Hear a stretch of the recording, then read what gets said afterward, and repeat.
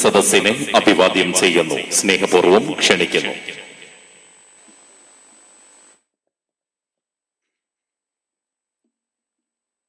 ഏറെ ബഹുമാനപ്പെട്ട യോഗത്തിന്റെ അധ്യക്ഷൻ മുഹമ്മദ് ഷരീഫ് നിസാമി അവർകൾ, പ്രിയങ്കരായ KP ഷമീർ, സയ്യിദ് ഹബീബ് അവർകൾ, മുഹമ്മദ് CKM ഫാറൂഖ്, M മുഹമ്മദ് സലീം അലവി, സക്കാഫി കുളത്തൂർ, സയ്യിദ് മുർത്തല ഷിയാബ് തങ്ങൾ, PK മുഹമ്മദ് ഷാഫി അവർകൾ, പ്രിയപ്പെട്ട CK ഹാരിസ്, പ്രിയപ്പെട്ട ആഷിഖ് ഉൾപ്പെടെ പരിപാടിയിൽ സംബന്ധിക്കുന്ന നേതാക്കളെ, SSFന്റെ ധീരരായ സുഹൃത്തുക്കളെ, ഞങ്ങൾ എല്ലാ ആളുകളെയും ഒറ്റവാക്കിൽ അഭിവാദ്യം ചെയ്യാൻ ഞാൻ ഈ അവസരം ഉപയോഗപ്പെടുത്തുന്നു. ഈ രാജ്യത്തിന്റെ മതേതരത്വം സംരക്ഷിക്കാൻ, ഈ രാജ്യത്തിന്റെ അഖണ്ഡത നിലനിർത്താൻ, ഈ രാജ്യത്തിന്റെ ഐക്യത്തിനായി സ്വജീവൻ വെടിഞ്ഞ മഹാത്മാഗാന്ധിയുടെ ജന്മദിനത്തിൽ ഉജ്ജ്വലമായ മതേതര വിദ്യാർത്ഥി കൂട്ടായ്മയ്ക്ക് നേതൃത്വം കൊടുത്ത സംഘാടകരെ മുക്തകണ്ഠം KSU സംസ്ഥാന കമ്മിറ്റിക്ക് വേണ്ടി അഭിവാദ്യം ചെയ്യാൻ ഈ അവസരം ഉപയോഗപ്പെടുത്തുന്നു. ഒരുപാട് നേതാക്കൾ സംസാരിച്ചു കഴിഞ്ഞു. ഞാൻ ഏകദേശം 5 മണിക്ക് ഇവിടെ എത്തേണ്ടതാണ്. നിർഭാഗ്യവശാൽ മറ്റു പരിപാടികളുമായിട്ട് ബന്ധപ്പെട്ട് കുറച്ച് നേരം വൈകി.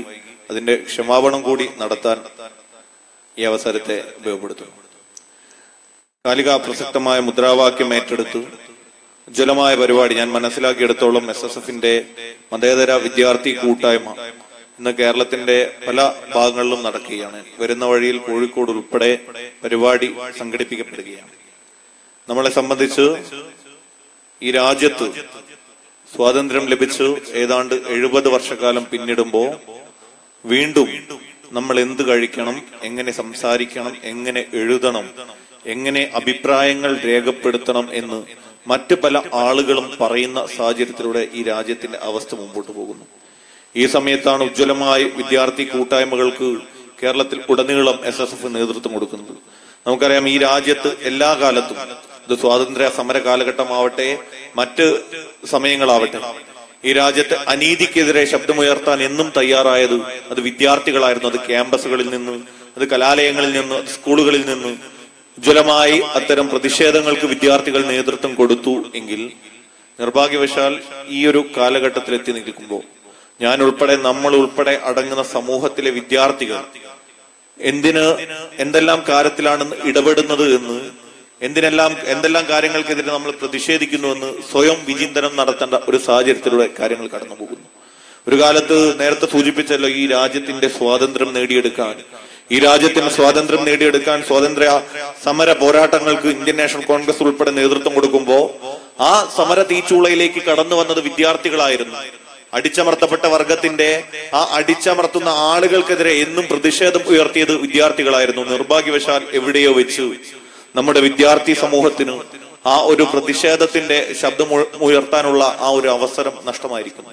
നമ്മൾ പല ആളുകളും നമ്മളിലേക്ക് ഒതുങ്ങുന്നു, നമ്മുടെ സ്വന്തം കാര്യങ്ങളിലേക്ക് ഒതുങ്ങുന്നു.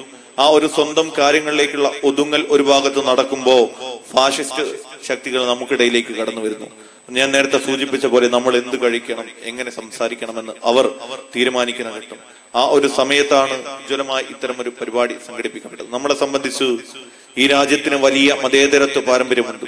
നമ്മുടെ മതേതരത്വം എന്നത് അത് മതമുള്ളവന് മതത്തിൽ വിശ്വസിക്കാനും മതമില്ലാത്തവന് മതത്തിൽ വിശ്വസിക്കാതിരിക്കാനുമുള്ള സ്വാതന്ത്ര്യമുണ്ട്.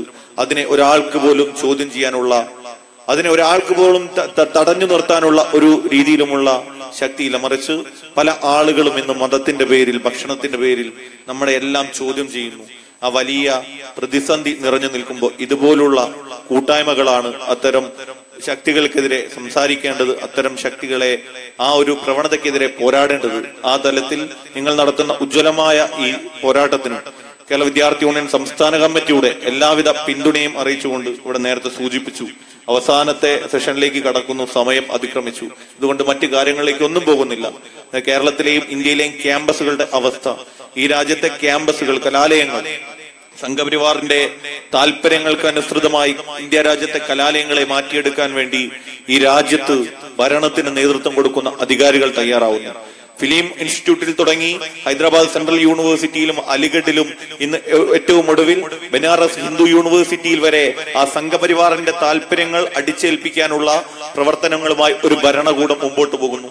ക്യാമ്പസുകളിൽ, ഇന്ത്യ രാജ്യത്തെ ക്യാമ്പസുകളിൽ അത്തരം ആശയങ്ങളെ അടിച്ചേൽപ്പിക്കാൻ സാധിക്കുന്നില്ല എന്ന ഘട്ടം വരുമ്പോ അവിടെയുള്ള വിദ്യാർത്ഥികളെ ബുദ്ധിമുട്ടിച്ച് അവരുടെ അവകാശങ്ങൾ തടഞ്ഞുവെച്ച് അവരെ കൊലക്കലത്തിലേക്ക് തള്ളിവിടാനാണ് ഈ ഗവൺമെന്റ്, കേന്ദ്ര ഗവൺമെന്റ് നേതൃത്വം കൊടുക്കുന്നത്. നമ്മളെ സംബന്ധിച്ച് ഇതെല്ലാം വലിയ ഫാഷിസ്റ്റ് ശക്തികളുടെ പ്രവർത്തനമാണ്, പ്രവണതയാണ്. ഇതിനെതിരെ കൃത്യമായ കൂട്ടായ്മകൾ ഉണ്ടാവണം. ഇതിനെതിരെ ഒന്നിച്ചുള്ള പോരാട്ടത്തിന് നാളുകളിൽ നമ്മൾക്ക് തയ്യാറാവണം. നമ്മൾ ഒരുമിച്ച് ഇത്തരം പ്രവർത്തനങ്ങൾക്കെതിരെ പോരാടാമെന്ന് നിങ്ങൾക്ക് ഉറപ്പു നൽകിക്കൊണ്ട് മാർട്ടിൻ നെയ്മള്ളറുടെ ഒരു വാക്കുകൂടി ഓർമ്മിപ്പിക്കുന്നു. ആദ്യം അവർ സോഷ്യലിസ്റ്റിനെ തേടിപ്പോയി, ഞാൻ പ്രതികരിച്ചില്ല, കാരണം ഞാൻ സോഷ്യലിസ്റ്റ് അല്ലായിരുന്നു. പിന്നീട് അവർ തൊഴിലാളി വർഗത്തെ തേടിപ്പോയി, ഞാൻ മിണ്ടിയില്ല, കാരണം ഞാൻ തൊഴിലാളി വർഗത്തിലെ ആരുമല്ലായിരുന്നു. പിന്നീട് അവർ ജൂതന്മാരെ തേടിപ്പോയി, ഞാൻ സംസാരിച്ചില്ല, കാരണം ഞാൻ ജൂതനല്ലായിരുന്നു.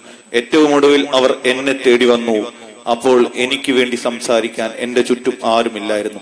ഈ ഒരു സാഹചര്യത്തിലേക്ക് കാര്യങ്ങൾ കടന്നു പോകുമ്പോൾ പ്രതിഷേധിക്കാനും പ്രതികരിക്കാനുമുള്ള തന്റെ ഇടം, ആർജവം നമ്മളിൽ ഉണ്ടാവണം. അതിന് ഇത്തരം കൂട്ടായ്മകൾ കൊണ്ട് സാധിക്കട്ടെ എന്ന് ആത്മാർത്ഥമായി പ്രാർത്ഥിച്ചുകൊണ്ട് ഈ ഒരു വലിയ സംഗമം സംഘടിപ്പിച്ച സംഘാടകരെ ഒരിക്കൽ കൂടി KSU സംസ്ഥാന